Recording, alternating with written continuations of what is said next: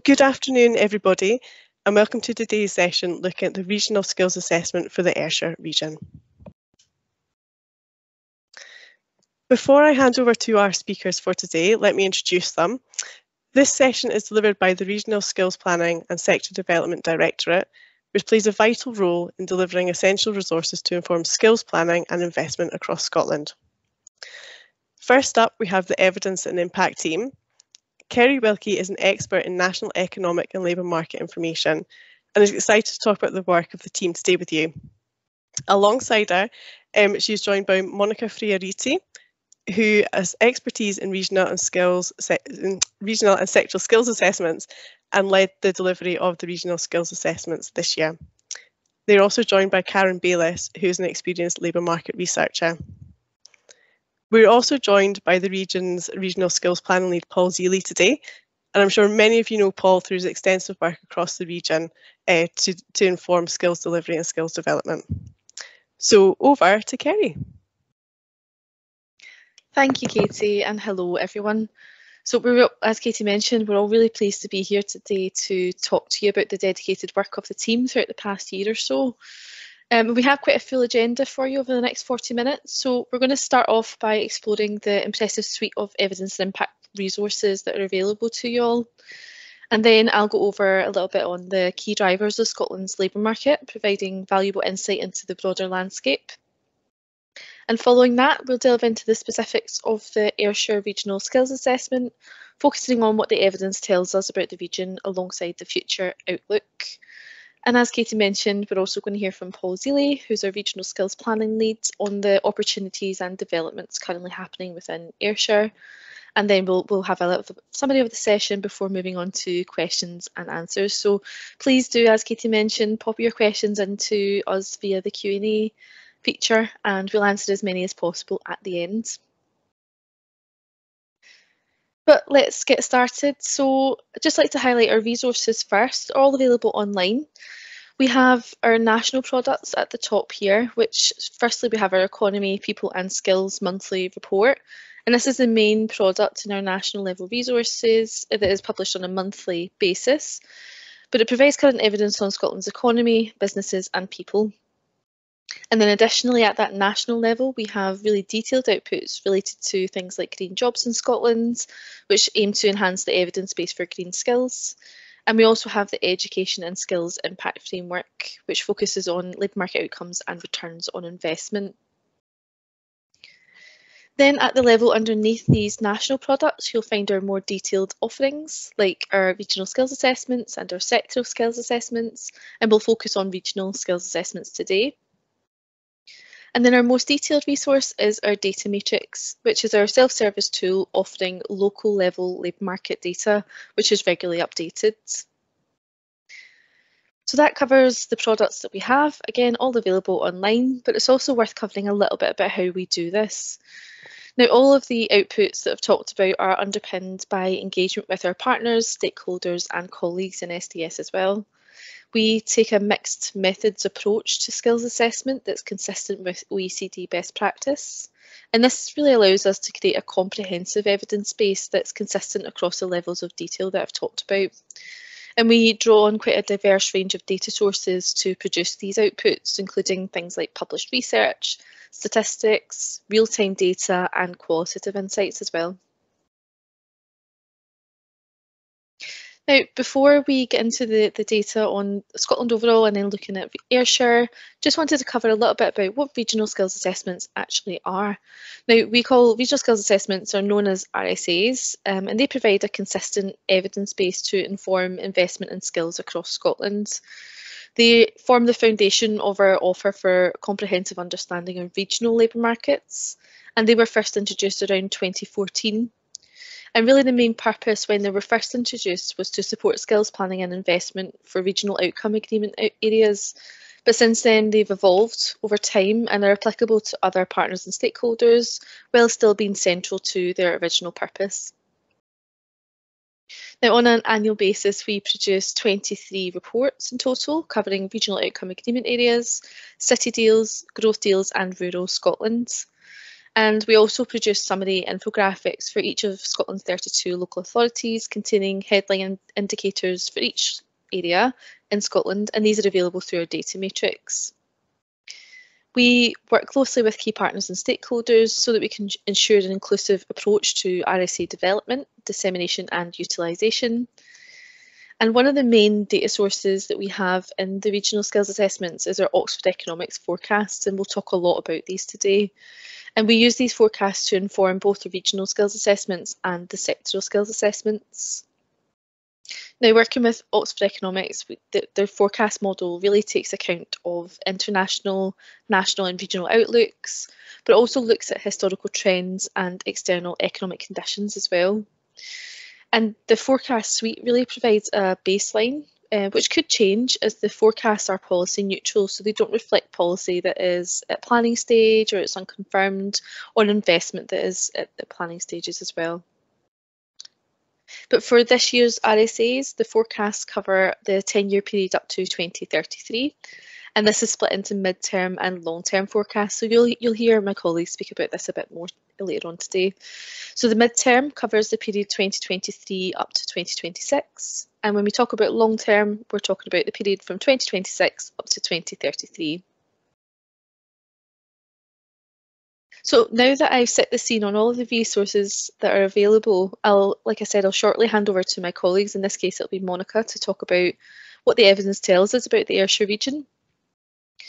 But first, I wanted to give you a little bit of an overview of the drivers of Scotland's labour market. And the first I wanted to talk about was Scotland's economy. So Scotland and the UK have faced quite significant challenges over the past few years, including things like rising inflation, tight monetary policy and weak economic growth. Now, we know inflation has reached a 40-year high in 2022, really driven by multiple factors, things like escalating energy costs, challenges around labour supply and demand, which is known as a tight labour market, has impacted inflation too.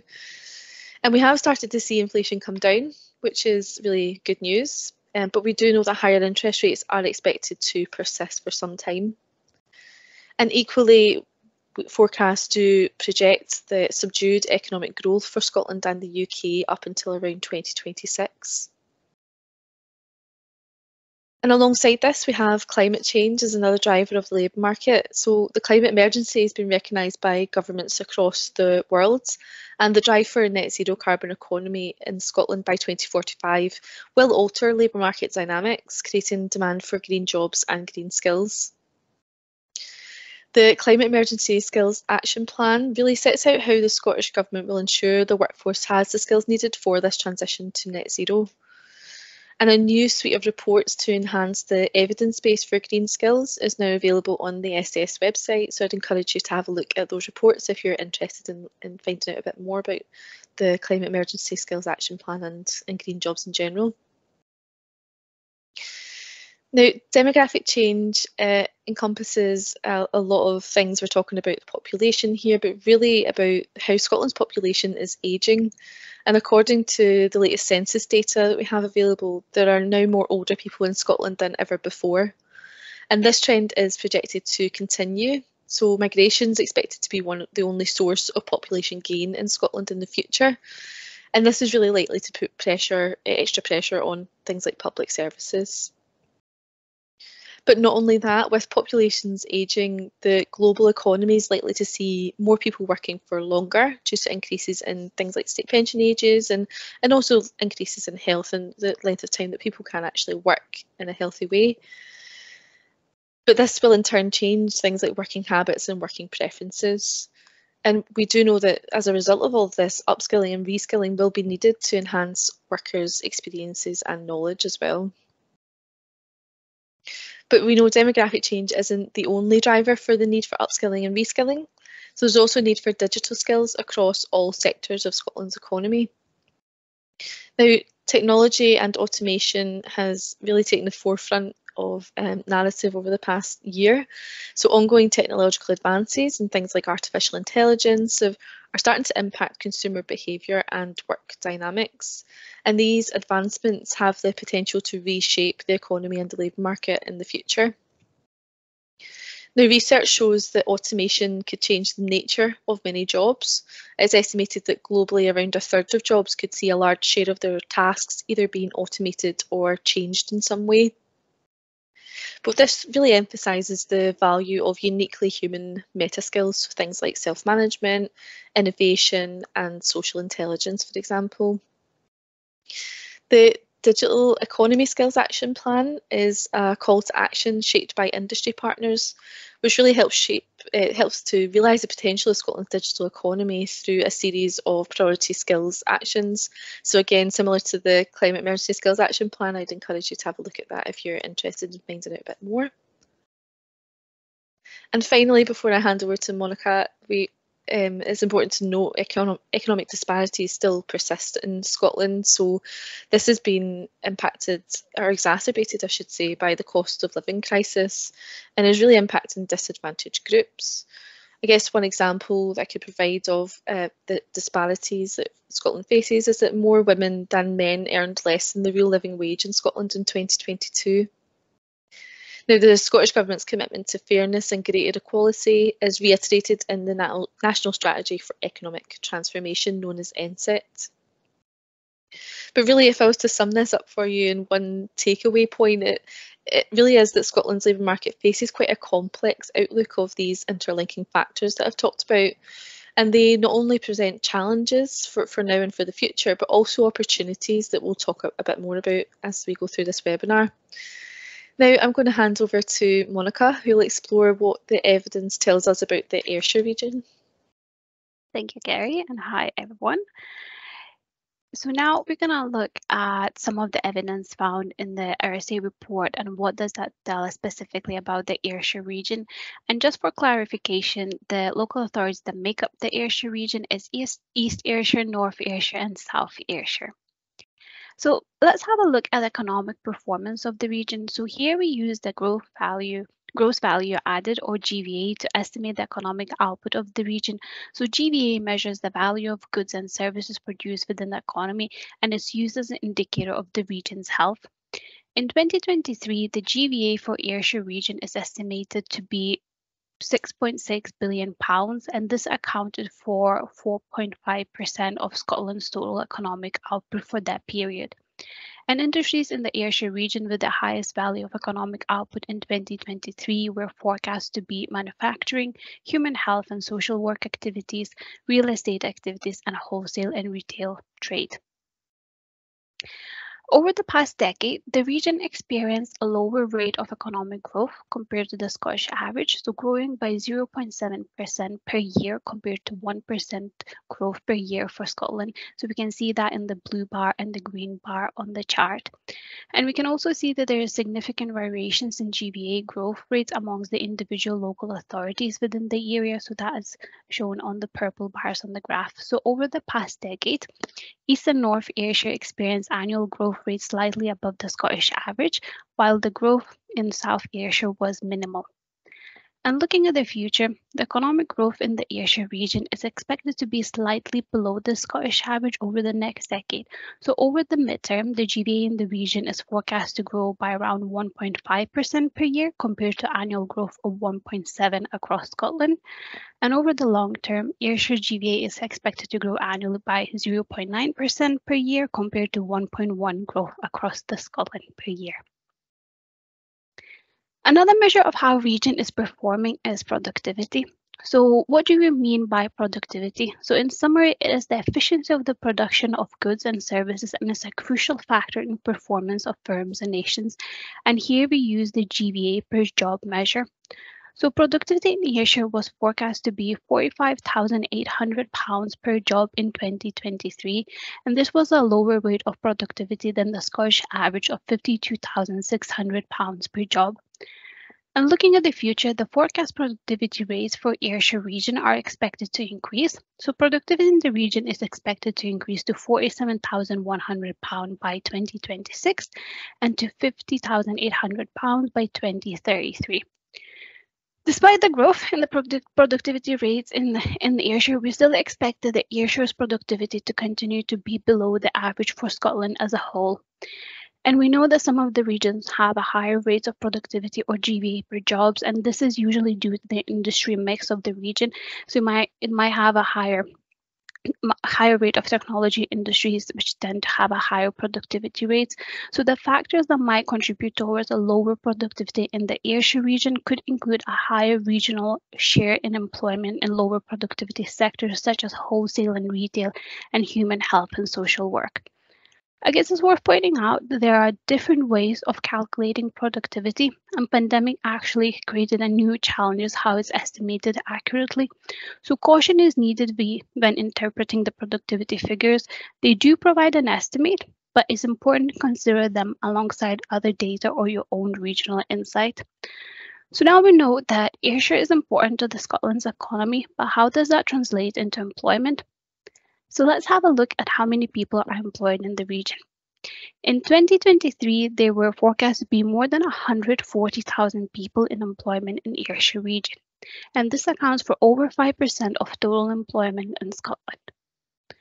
As we can see over the graph, over the past decade, the employment in the region grew by more than 3% compared to employment growth of 4% in Scotland. And two local authorities within the region also experienced a growth in the workforce over the past decade, while the South Ayrshire experienced a decline.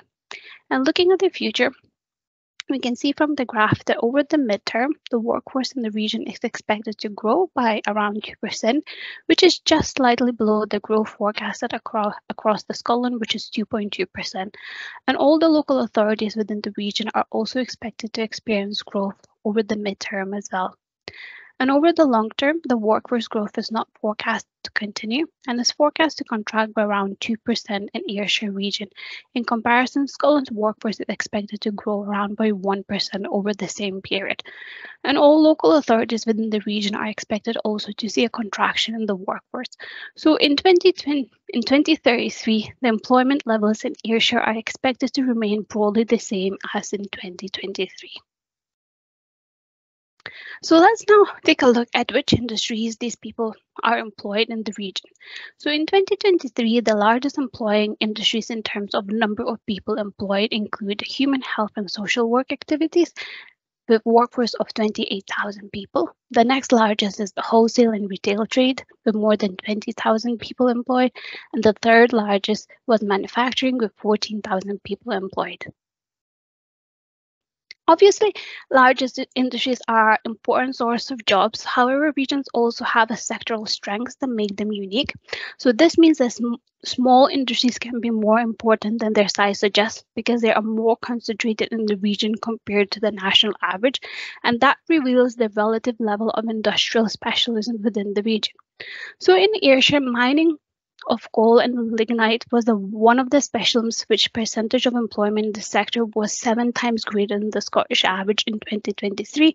The next largest specialism in the region was manufacture of basic pharmaceutical products and pharmaceutical preparations, which was almost 4 times greater than the Scottish average in 2023. And looking at the future, over the next decade, the human health and social work is expected to have the largest absolute growth in employment, with expected more than 1,000 additional workers, and employment gains are also forecasted in administrative and support services and arts and entertainment and recreation. However, these gains will be partially offset by losses in manufacturing, which is forecast to contract by around 2,500 workers. Even though the number of people employed in manufacturing industry is forecast to decline, the GVA in the industry is expected to increase by around 1% on average per year between 2023 and 2033. So as increased automation of process and tasks in production is resulting in a fall in labor demand. The public administration and defense industry is also forecast to decline by around 1,000 workers by 2033. As well as the industries, it's also interesting to understand what occupations people are working within the region. So the largest employing occupation groups in Ayrshire in 2023 included caring, personal service occupations with more than 13,000 people employed, administrative occupations with more than 13,000 people employed, and elementary occupations, clerical and service with 12,400 people employed.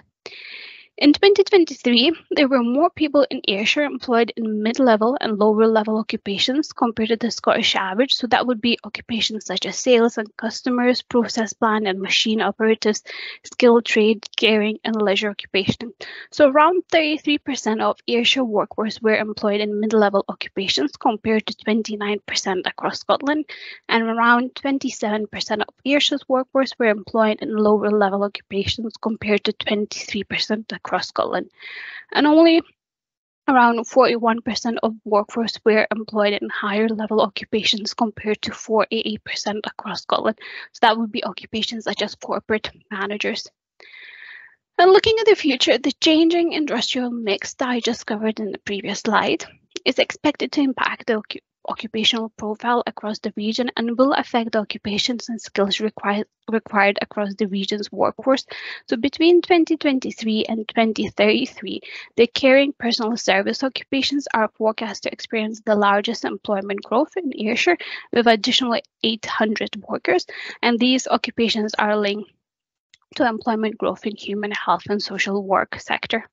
The corporate managers, business and public service professionals, and business and public service associate professionals will attribute further 1,400 workers combined.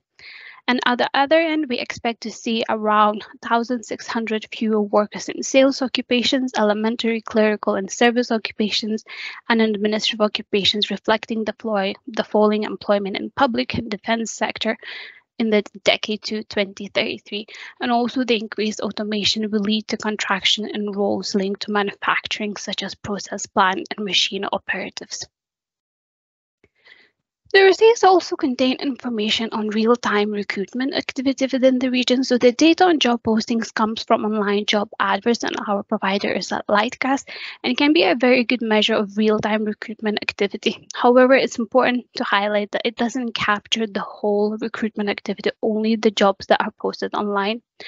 So we can see from the graph there has been a steady increase in job postings since COVID-19 pandemic, and the job postings actually reach a recent high in 2022 at 22,500 job postings in Ayrshire. In the first 6 months of 2023, there has been a sustained demand for workers in the region with around 12,000 job postings, and this accounted for over 3% of job postings in Scotland between January and June this year. So what are those job postings? So let's have a closer look at the recruitment within the Ayrshire in the first 6 months of this year. So locations with the most jobs advertised in the first 6 months of this year included Ayr with 3,200 job postings, Kilmarnock with 2,500 job postings, and Irvine with 1,800 job postings. So those three locations account for more than 60% of job postings advertised in the region. And among the 12,000 job postings advertised in Ayrshire, the most commonly requested skills and knowledge by employers were communications, customer service management, and teaching. And the top job postings in terms of occupation included care workers and home carers, nurses, kitchen and catering assistant, and administrative occupations. So we talked about the current demand in the Ayrshire in terms of employment and job postings, and now we're going to move on to talk about the labour market participation, which helps to paint the picture of a supply of the people. So for this, we use the annual population survey data produced by Office for National Statistics, and it is released quarterly. So the information you're seeing here is based on the data collected for the period between July 2022 and June 2023. So the employment rate, which is the share of 16-64-year-olds in employment, was 67.9% in 2023 in Ayrshire region, and this was lower than the Scottish average of 74.8%. And the employment rate in Ayrshire was higher amongst males compared to the females, which is similar to the Scottish trend as well. And of the local authorities in the Ayrshire region, we can see the employment rate ranged from 60.4% in South Ayrshire to 72.1% in North Ayrshire. The Ayrshire region had a same unemployment rate as the Scotland overall, so 3.2% of economically active population aged 16 and over in Ayrshire were classified as unemployed, and this was, as I mentioned, the same as this for Scotland overall. And almost 30% of people aged 16-64 were economically inactive in the Ayrshire region, which was higher than the Scottish average of 22.6%. And the main reasons for economic inactivity in Ayrshire included being long-term sick and retired. Almost 42% of economically inactive people gave the reason as being long-term sick, which was much higher than the Scottish average of almost 32%. So I know I covered a lot of information in quite a short time. So if I had to just leave you with a key takeaway of all those indicators, we could say that Ayrshire faced some challenges over the past 10 years, such as decline in the workforce and lower than average productivity. However, it has unique strengths and opportunities such as workforce growth in the midterm and sectoral specialism that could shape the labour market in the future. So now I'm going to hand you over to Karen, who will talk more about the future labour demand in the region. Thank you, Monica. Good afternoon, everybody. So we're going to move on now to talk about the future labour demand and opportunities within the Ayrshire region. But before we look at the forecast numbers, it's actually important to understand how to interpret the forecast figures. So when we talk about future demand for workers, we use three main indicators. So we use total requirement, replacement demand, and expansion demand. So total requirement is the total number of people that are required overall, and we get that figure from replacement demand and expansion demand. So the replacement demand happens when there comes a need to replace people leaving the workforce, and that can happen due to a variety of reasons. So it could be retirement, it could be caring duties, moving away, career changes, but basically they leave a job vacant that needs to be filled. And expansion demand comes from the number of new workers required as a result of economic growth. So if the region is expanding, that will create a demand for additional workers. However, if the labour market is contracting, then fewer people could also be required. So replacement demand most of the time is larger than expansion demand, and that explains why even without growth in overall employment, there is still demand for new workers. Just a gentle reminder again that the forecasts used are policy and investment neutral, so we do advise that they're used in conjunction with other sources. Okay, so how many people are forecast to be required in the region over the mid-term? So we can see here that over the medium term, there is a requirement for around 16,500 people in Ayrshire. And that's made up of replacement demand of around 13,600 people who are required to replace those leaving the labour market, and around 2,800 people required as a result of economic growth.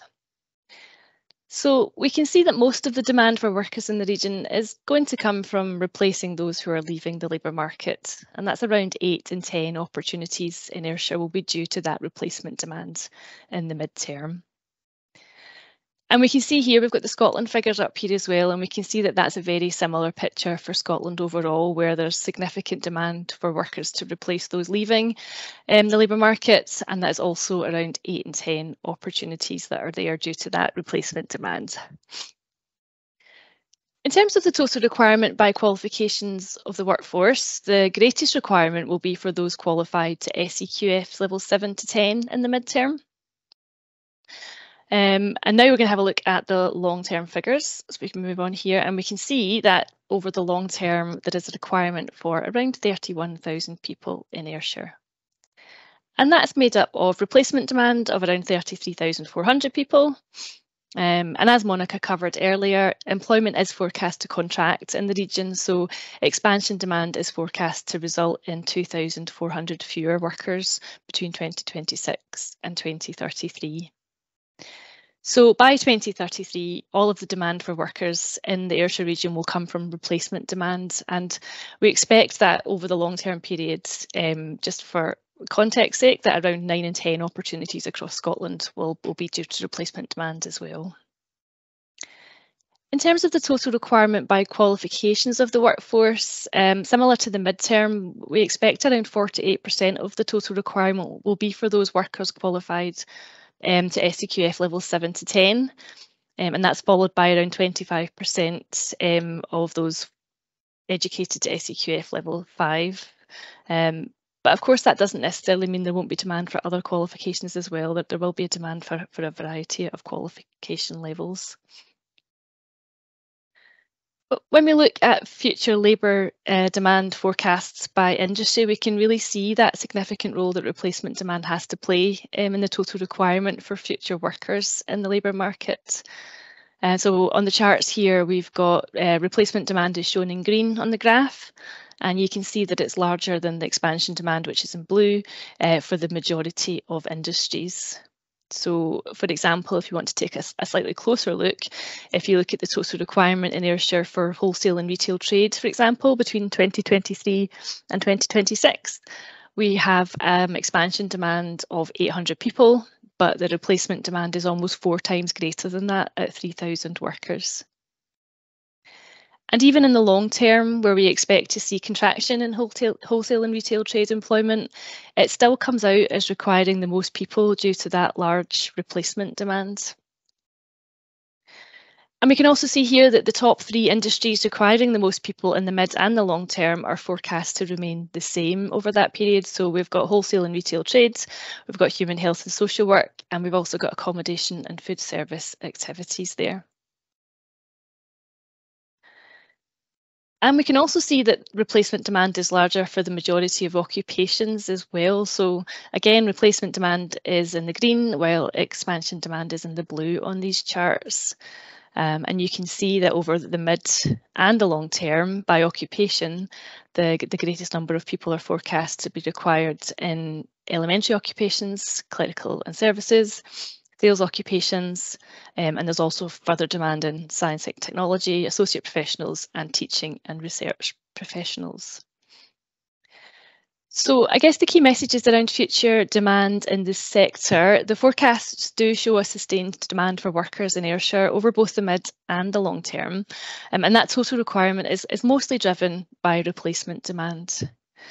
But we know that there are ongoing developments within the region that won't necessarily be reflected here, and these might influence that future demand for labour. So again, it is important to use the data provided in conjunction with other sources and your own local knowledge as well. And on that note of local knowledge, I'm going to hand over now to Paul, who is our SDS Regional Skills Planning Lead, and he is going to talk us through some of the opportunities that are currently happening within the Ayrshire region. Over to you, Paul. Thanks very much, Karen, and hello, everyone. Just to stress again the point that's been made about the projections being policy and investment neutral. It's really a sort of forecast about what would happen in terms of job opportunities if nobody did anything different. What's, if you like, the natural trends of the historical job opportunities that the region's had. And obviously partners work collaboratively together to challenge that and try and win new investment into the region and to highlight new areas for development and for growth. And I just want to spend a couple of minutes talking about that. I think the last couple of years have shown real strengths about partners working collaboratively together, working with industry and really laying out their cards in terms of where they see the future of Ayrshire lying. Last year, we saw the publication of Ayrshire's first Regional Skills Investment Plan, which draws out the particular skills challenges that we think the region faces.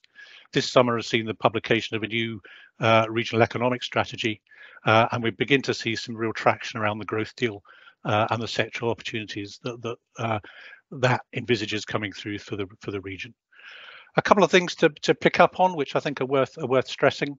You saw it there in terms of numbers. Ayrshire has a really strong foundation economy, a very large employer base in, for example, particularly health and social care, with NHS Ayrshire and Arran being the biggest singular employer in the region. And the Health Board and the public sector partners more broadly are firmly committed to community wealth building, Ayrshire being the priority region in Scotland, North Ayrshire being the priority local authority, which has pushed ahead on this inclusive economic development approach, which is now recognised across all of Scotland. The growth deal we mentioned, that targets 7,000 new jobs, and bear that number in mind when you think about the forecasts that have previously been shared about a likely contraction in opportunities. And that's a big focus around space and aerospace, around clean growth, around food and drink, around the visitor economy, and around digital technologies more broadly. It's worth thinking about aerospace particularly. Ayrshire, and particularly Prestwick, is a concentration of 40% of all aerospace jobs in Scotland, so real strength, a real asset in that regard. And that's been reflected in the inward investments that have been crystallised in the last 12 months or so, where we're seeing new inward investors coming in and existing employers looking to expand with a particular demand for good jobs in engineering, but with a particular focus around aerospace, but not exclusively. And that pipeline of demand around engineering is something that we think looks set to continue. I just want to conclude just by reminding people about the sort of pillars of the regional skills plan, which, if you like, is something that all partners are committed to in trying to deal with the challenges that are underway, and has been augmented by the launch of the Ayrshire Skills Investment Fund this year too. It wants to see an investment in growing talent. It wants to make sure that there are clear pathways between school and positive destinations. There's been really good work with all three education departments, the local college, university, and ourselves in mapping that out. We think there's a better understanding from the school and college transition level around the opportunities that the growth deal might offer, and particularly around those new areas that are forecast for growth. We want to see a bigger focus around upskilling and reskilling, recognising, has been demonstrated, that there will be industries which have got a contraction in the total number of jobs that are available, but really trying to encourage people to look at where those new job growth potential is best. And finally, to ensure that we work together to improve employability outcomes overall, and to try and tackle that challenge around economic inactivity and unemployment that was mentioned in the previous slides. Thanks very much. I'll just hand back. Thanks for that, Paul. That's all really interesting stuff. So as we bring the presentation section of the webinar to a close, I would like to provide you now with some key takeaway points. So to summarise what we've discussed today, Scotland's labour market faces a complex outlook, and the factors contributing to this are all interlinked. So we've heard about the economic challenges, climate change, demographic change, automation, and also inclusive growth. And these all present both challenges, but also opportunities now and going into the future. Ayrshire has faced some challenges over the past 10 years. So we've had the effects of the pandemic, and we've seen lower than average productivity. However, it also has unique strengths and opportunities, such as that forecast workforce growth in the midterm, and the specialism in manufacture of pharmaceutical products and pharmaceutical operations that should shape the labour market of the future. Forecasts show a high demand for workers in the region in the mid and the long term, and this is primarily driven by replacement demand. And we've also shown that there are investments and developments happening in the region, such as the opportunities in engineering, for example, and the projects related to the Ayrshire Growth Deal investment that Paul has just highlighted for us there. And all of these investments and opportunities will likely shape the labour market of the future. So that concludes the presentation section of the webinar today. So please do get in touch with us if you have any questions at all, any questions, comments or queries. I've put our email address up on the screen there. It is rsa@sds.co.uk. So please do get in touch.